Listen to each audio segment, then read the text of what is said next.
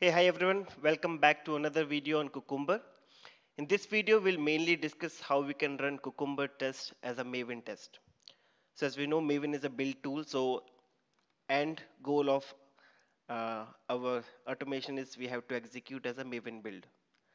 So I will show you what are the things you need to change in your pom.xml file. So we'll configure, we'll add a Surefire plugin and compiler. And then finally, we will specify which test runner we have to execute. So let's go back here. This is the pom.xml which we have created. Okay, and previously I was using Eclipse Luna. So just before this video, I updated to Eclipse Mars. So I'm using the latest one. If you are still using 4.5.2, it's fine. I'm using 4.5. So right now it's showing this cross symbol. It's just a update issue. So simply right click Maven and update project and click on OK. So internally, if there's something wrong, it will fix automatically. So this is our previous test runner, which we have written last time, and this is the step definition, and this was our feature file. So in last video, we already covered this data-driven test. So let's say I want to run this test runner as a Maven build. So what are the changes we need to do? So you have to install certain plugins. So build is a separate tag which you need to add. Build will start, build will with end. Now we need first plugin, that is Maven compiler plugin. Then we need a Maven Surefire plugin, and then we have to specify which Java file you want to execute. So let me copy this complete build from here, and I will go to pom.xml file, and after the dependencies, I will right click here and I will say show line number. It will be easy for you. So now simply control V. So it says build will start, build will end. We need two plugins. So first plugin is this Maven compiler plugin. The second plugin is Maven Surefire plugin. This plugin will execute a Java file. So here we need to execute. I will specify please run runner new.java. So if you see runner new.java. So what is this double star? Double star means in the project directory, whenever it will find the complete project and any file which contains runner new.java, it will execute. So this is the wildcard. So the first two double star will check the complete project, and in any project or any package, if it is finding any class which is ending with runner new.java, it will execute.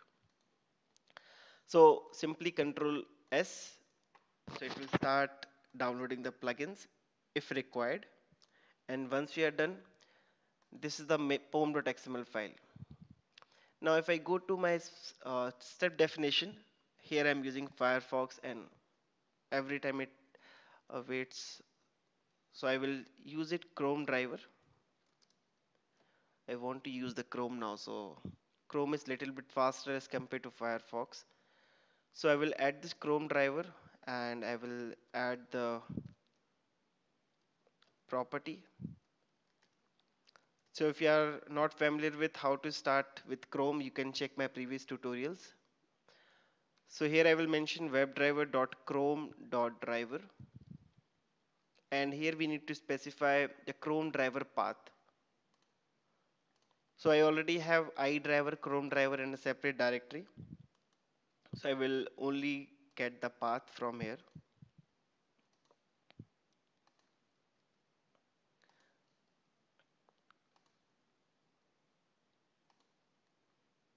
Okay, so yeah, just one more, yeah.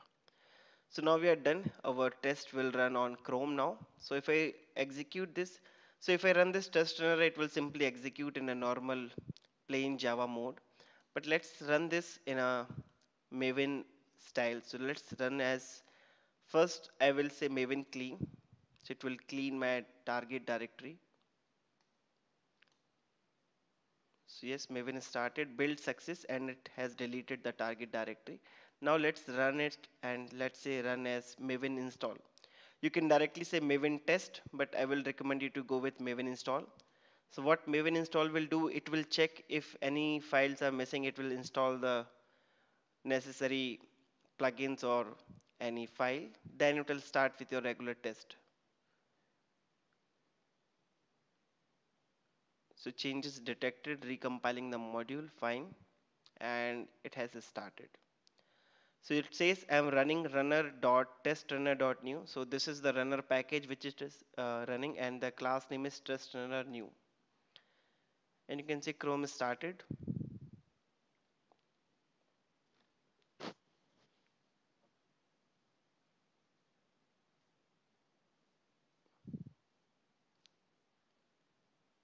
And remaining test will be same because we are not changing the execution. We are only changing from traditional Java execution to Maven test execution.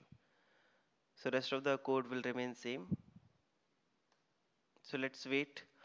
Since I have given 3 times, so it will execute the code 3 times. So I'm still using the previous Chrome version, that is 2.20. If you want to use the latest version, the latest one is 2.20 or 2.21.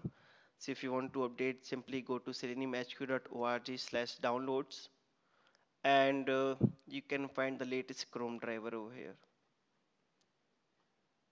So if you go to, yeah, this is the one, third part, yeah. So latest is 2.21. I'm still using 2.20.